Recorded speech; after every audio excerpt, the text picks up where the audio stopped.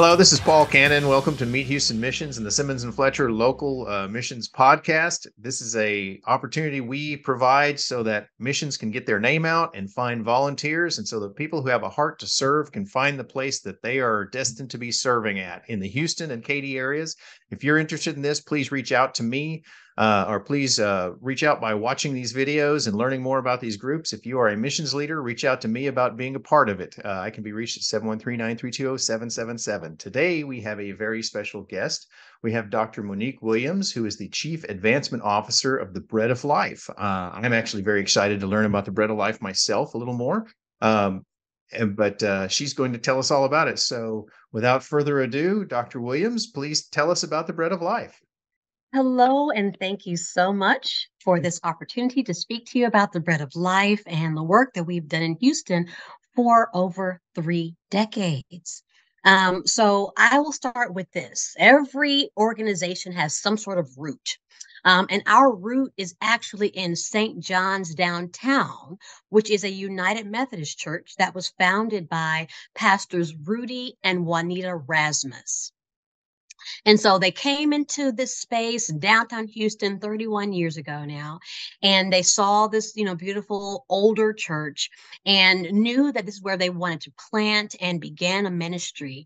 But consider the fact that they did that in downtown Houston, which means you open the doors to the church and you open the doors to the outside where there was a huge homeless, or now we say unhoused population. If people think that it might be big now, it was huge back then. And so they knew that as their mission for the church began to find foundation, they need to start something else that would help them to really, really push their work beyond just the church doors. And so Bread of Life was formed as a response to that. And what they did, what most churches do, nonprofits say, okay, there are people outside who need food, let's feed them. So they started with one hot meal, and then it became 5 hot meals a day for nearly 20 years. Wow, that's a 500, lot if of I said meals. that properly. If I didn't say Hmm. that, 500, right. Nearly every day for about 20 years. And Wow. in doing that work, you began to ask yourself if we're doing all that we can do. If you're like me and you have a meal at breakfast, you're already thinking about lunch. Then you're thinking about dinner, right? And our Right? friends who are unhoused are no different. The meal is great and they need it, but there's more.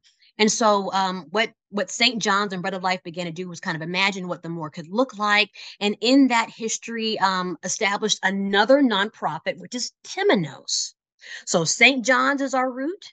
Bread of Life was formed, and Tominos CDC was formed. Tominos is the housing component of our work. And Okay. people wonder, what does housing have to do with food? Well, where can I cook a good meal? Right? Where can I store the food that I'm going to eat later on? Right? So we have the sister nonprofit who does permanent supportive housing. They are still in existence, have several different housing units, and we've worked alongside them to provide support. So housing was one space where we were like, okay, we've got the meal, we need housing. And then more research we began to look at the multiple other social determinants of health that kind of lead people into maybe an impoverished space or a challenging space in their lives. And so, apart from housing, there's also lack of information or understanding information. And so, one thing that we did was create a radio station. We have Amazing 102.5, Oh, wow. How a awesome. radio station, yes, where we share information and inspiration about resources that we give internally and that we also give externally. And we allow other smaller organizations that are like minded to come and speak about what they do, who they are, and how they can serve the community. So, Oh, how cool. inspiration was one thing. Thank you. Inspiration was one thing, information, housing. And then we thought about the idea that, sometimes in order to get like a job, you need an ID. And you Right. think it's simple until you've been unhoused for a while and find out it's a process. So we have a health equity team. This health equity team are care coordinators. They're like, Okay. what is your need right now today? Okay. Is it any food? Got you. We'll do that. But then how do we get to a place where we don't have enough food? Is it because we don't have a job? How about we help you with a resume, right? How about we help you with the ID that you need in order to fill out applications? How about we provide an educational opportunity?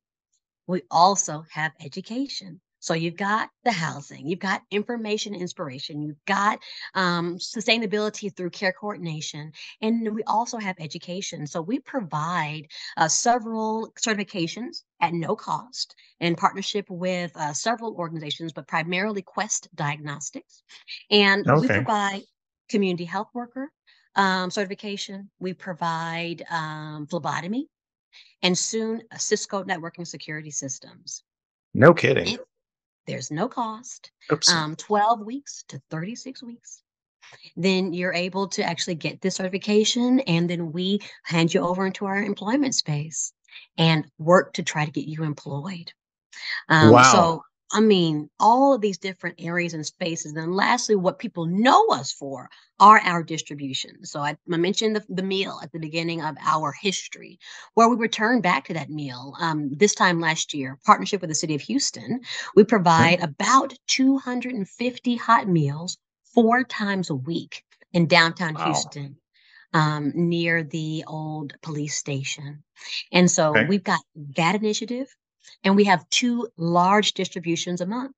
One where it's all food, just food with Houston Food Bank partnership, fresh food for about 2 hours every first Saturday, 10 to 12 o'clock.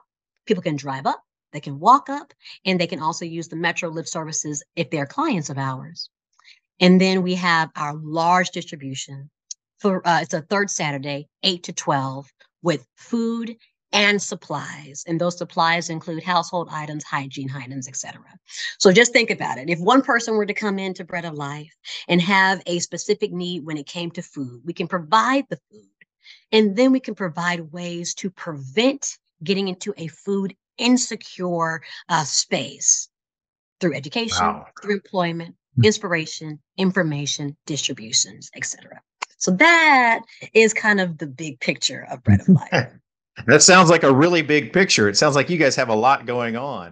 Yes, we I do. am betting that you guys have not just a lot of employees, but also a lot of volunteers that you have to keep something like that running. Is that correct? Oh my gosh, we are so grateful for our volunteers. So we have a warehouse that stores the household items I just mentioned. Hmm. And our volunteers are the ones that help us to box these relief boxes. They're about $250 worth of household products.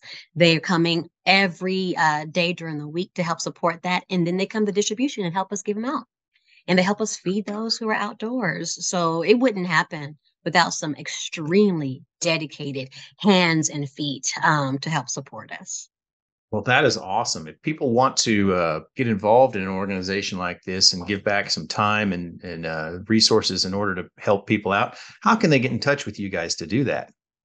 They would just go to our website, www.breadoflifeinc.org, and there's a volunteer tab.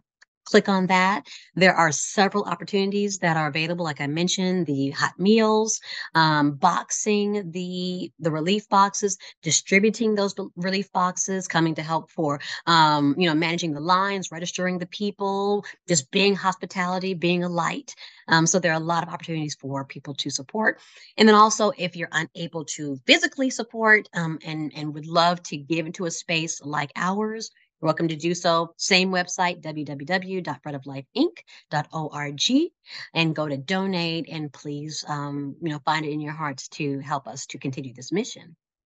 Awesome. Now, do you guys also accept any kind of like food or clothing type donations?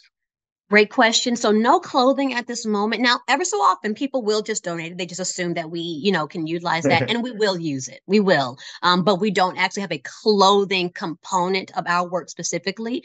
Okay. What will happen is with both food and clothing, we will just kind of have specific drives. Mhm. For that, there are some organizations that will have drives on our behalf, or right now during the holiday season, we have a drive. We're saying, hey, any type of canned goods or non-perishable items, we will accept them so we can create these boxes and bags for those who are unhoused or in need.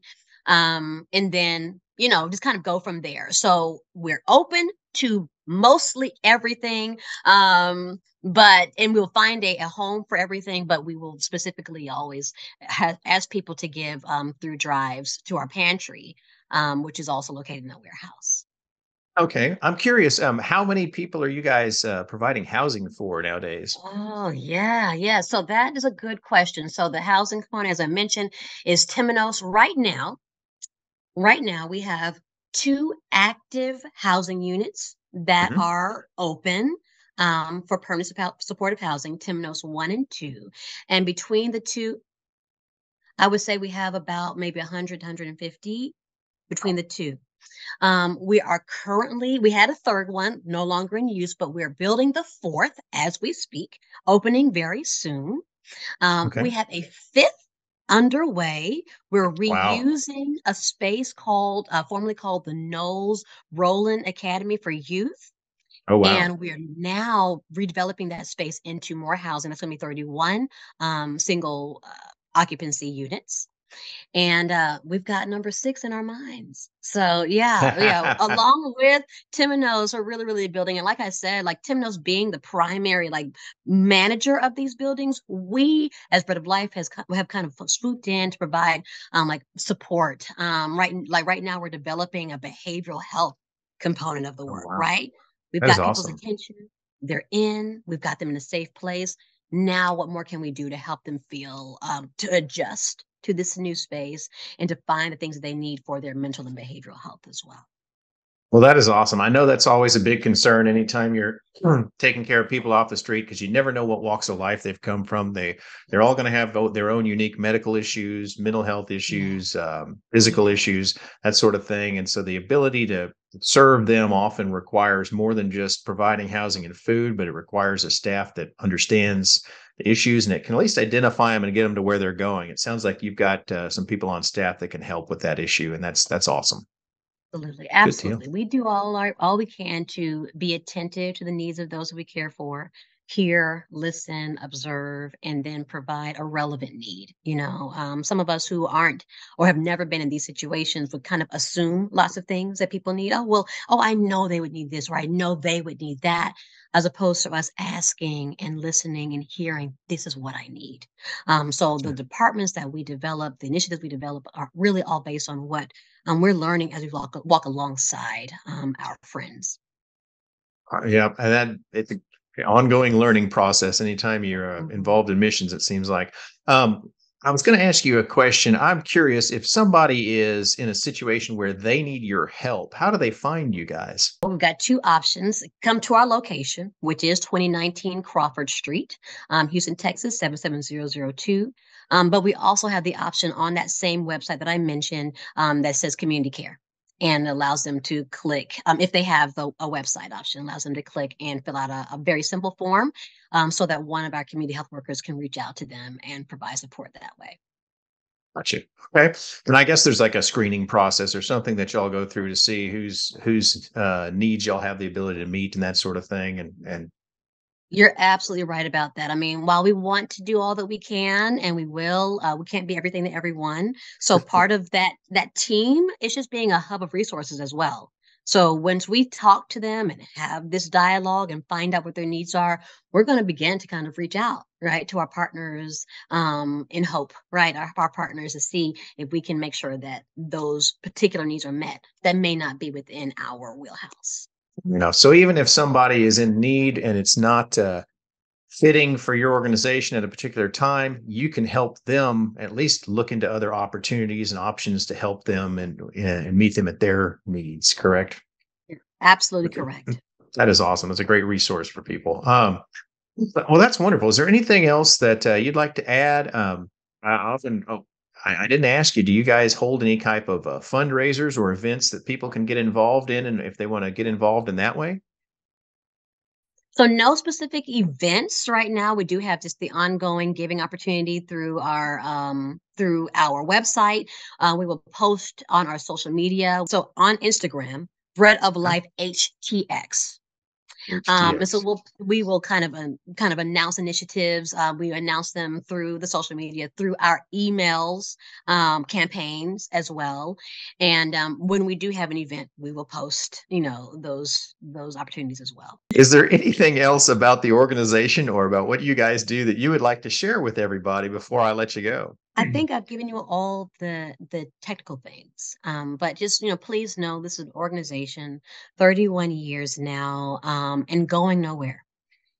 Because we have seen the need, we have grown and expanded with the needs in Houston. We are alongside our friends, we are listening, we are in a place of learning ourselves. And so I just want you to know, the audience to know that Bread of Life is truly an authentic place of inclusiveness. Of care, of love, and beyond anything else, making sure that people feel like it's a dignified experience, that we see them, that we embrace them, and that if the need can't be met here, it will be met, and we are dedicated to ensuring that they are well. That is awesome. Thank you so much for being a guest, Dr. Williams. It's been an absolute pleasure having you on. This is Paul Cannon with Meet Houston Missions and the Simmons and Fletcher Local Missions Podcast. Again, I'd remind anyone that is a leader of a local missions that's doing work like Bread of Life is or similar type work. You're the people we want to talk to. You're the people we want to hear from. Give me an email at pcannon@simmonsandfletcher.com or give us a call, 713-932-0777. It's always our privilege and opportunity to help organizations like Bread of Life find new volunteers. So we'll do what we can to help. Thank you so much, Dr. Williams, for being on. Thank you. It was an honor. Thank you.